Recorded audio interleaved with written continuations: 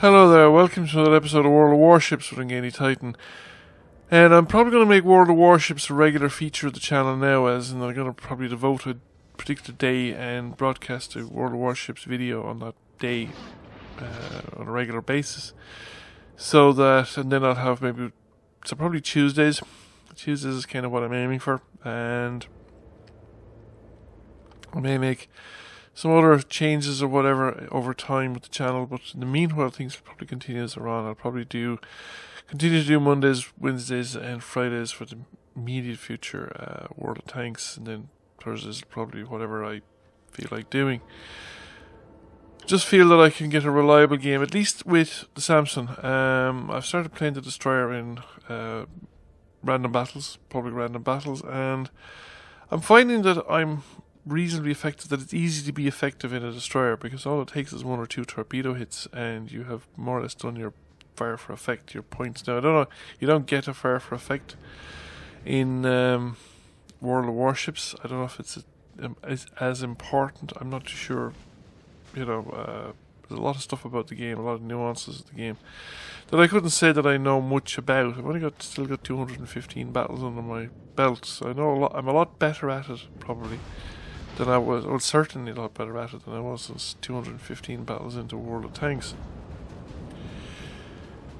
The other thing, of course, is that 215 battles in terms of time in World of Warships is actually a lot longer than the equivalent in World of Tanks. That while World of Tanks battles can go on out to 15 minutes, 10 minutes depending on was assault mode, but they can generally, they're 15-minute battles, but on practice, in my experience, they're mostly 7 or 8 minute battles, 8 or 9 minutes, whatever. Whereas in general, World of Warships battles are around 15 minutes. You'll rarely get a really quick battle. I've seen it happen. I mean, I've had battles where I've been out in 5 minutes. But even in this particular battle, we're into the battle. We're 2 minutes into the battle before we actually even make contact with the enemy. I don't know if I've seen videos, I think, of World of Tanks battles that were ended in under 2 minutes, usually by really fast capping. But I don't know if I've actually witnessed it on the console myself, in terms of played in a battle that was ended in that quickly.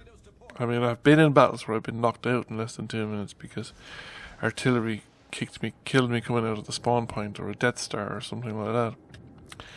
Now, I'm pretty certain there's a ton of things that I'm doing wrong here.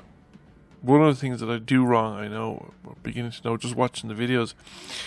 Playback again is good for your experience, and one of the things that I noticed that I'm doing wrong is that I'm spending too much time in torpedo mode when I should probably switch to gunnery in between, because the guns aren't bad and they will do damage at this tier, particularly when you're in up against other low tier ships, and I should be making a bit more use of that. But we're not doing too well at this point in time. We're actually a bit in the outnumber. We ran into a substantial amount of the enemy fleet without our fleet being concentrated against them. And, well, so far things aren't so bad, but they're going to go rapidly downhill in the next few moments. We have run into a substantial portion of the enemy fleet over this end, and we are not very well set up to receive them, in the sense that we had a couple of ships that were out of this end, and they're dead already. So a lot of the ships that came over with me are dead, and the main reason that I haven't taken much fire already is that I've had these islands to hide behind, and I've been taking advantage of that. But because I'm behind the islands as well, I haven't been perhaps as effective as I should be. I've managed to get in one torpedo hit, is it? 2 torpedo hits. And that's about it. We're about to lose a destroyer over there, and it's a bit of an extreme range, I think. Although if somebody comes around this side, you never know what people do. So sometimes it's often worth sending the torpedoes out, especially if there's no danger of your own ships sailing into them. I can send ones across the channel now over towards the other destroyer as well, because the other destroyer, our own destroyer, is gone. But I probably should again switch to gunnery a bit more and make more use of gunnery in these fights that I'm doing. Now we've managed to get rid of one of the destroyers, so we've managed to. That makes things a lot easier because he was generating cover for his allies, and he was an advanced scouting as well. So he was on the edge of his own smoke screen. He was spotting our ships, and he was providing screening by his smoke screen from for his allied ships behind him. So we have another destroyer here, and we're engaged in a gunnery fight. But we're not the only ones. There's cruisers and people at him as well, and he's on fire. So I think he's slowing down. It looks like his engine's been hit. That's usually the killer of destroyers at this level, because unless you have a captain with the last stand skill, which I trained up as quickly as I could, your destroyer will just come to shuddering halt when you take engine damage or rudder damage, and you're pretty much dead then. If you're dead in the water, you're dead. Because everybody makes a destroyer priority targets. They're such lethal beasts, they have to be got rid of at every opportunity. If I was certainly in a cruiser, I would prioritize destroyers over anything else, because first of all, you're more likely to be able to take them out, and secondly, if you do take them out, you've taken out some very valuable ships on the enemy side, because they just pop up anywhere. They're fast, they're nimble, they can get close without being spotted, and quite a few of them can stealth torpedo. Now I don't know if they can do it at this level. I can't. I'll get spotted before I get into torpedo range. I get spotted about 8.5 kilometers or something like that, and I get torpedo range is about 5 and a bit. But at this point I thought, right, we've lost this side and they're going chasing our ships, that if they stay chasing our ships, I can come into the central cap circle and capture it for our team. And if we can manage to not lose any ships and hang in there, we might be able to at least recover some points from the capture process. The enemy are way ahead of us on points because they've been sinking a lot of our ships, but I just thought, right, well, let's get a bit tactical about this and try and play cleverly and see if I can pull it off or see if it makes a difference.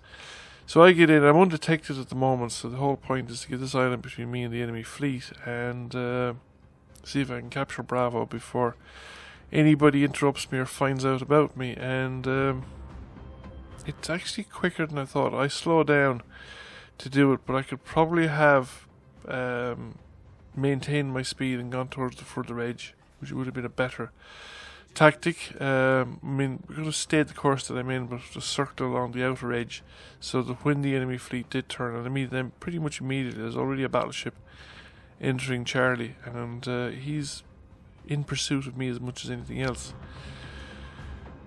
They've actually sunk all our fleet that they could be in contact with us. I think I don't know if they can see the guy up on top of the northern edge of the map, but they certainly have sunk anybody else within reach.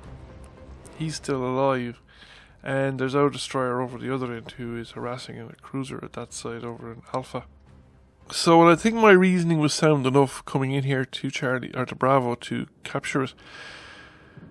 I won't be able to defend it. There isn't enough of our fleet left to hold them off, so to speak, or to prevent them from recapturing Bravo behind me. So we won't have the points advantage for long enough, I think, to make any kind of significant difference, and I've already been spotted. I have managed to get the capture, so they can't take the capture off of me, but the thing is now I'm under a crossfire. And we need to get rid of that ship in front of me. He's the priority target, I think. So, but I do have a battleship closing in behind me rather rapidly. So I thought, right, we generate smoke, but I'm kind of slightly outrunning my smoke, and because I want to get out of his guns really is a bigger priority. And send some torpedoes in his direction. Maybe they'll hit, maybe they won't. See if I can get around the island and actually torpedo this guy. I would much rather use my torpedoes and the guy in the cruiser on this side and do it while my destroyer is still alive. My other destroyer. I actually managed to get a torpedo hit on that cruiser, which is good. However,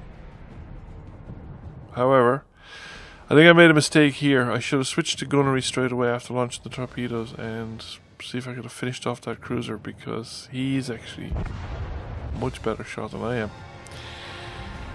And that's it, he takes me out. He's already after taking out my comrade, and I was the last ship left alive, so I don't think I'd have won this game anyway. But I did 16,728 damage, which is almost twice my hit points. Came second in the team. Came ahead of some of the enemy team in experience. So yeah, 16,728 with 9,101 on the ship. So main battery did got one hit in, got 3 torpedo hits. Didn't do a lot of flooding. Everybody had their damage control up and available to run. So that is it for the Samsung and for World of Warships this week. I hope you enjoyed the video. If you did, please give it a like. If you have not already done so, please subscribe to the channel. I will catch you all again soon. Bye for now.